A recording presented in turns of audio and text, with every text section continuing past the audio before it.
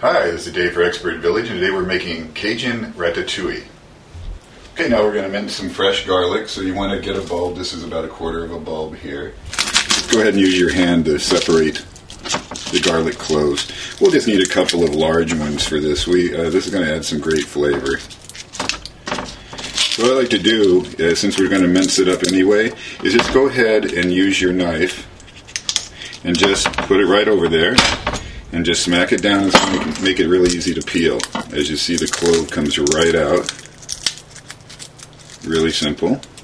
Let's do it to one more.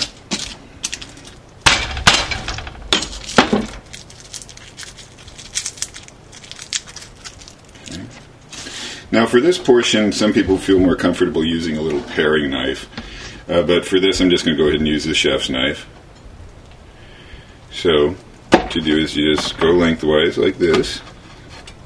If the clove is big enough, you can just go ahead, just like with the onion, go ahead and slice it this direction. And then you just run your knife right through it.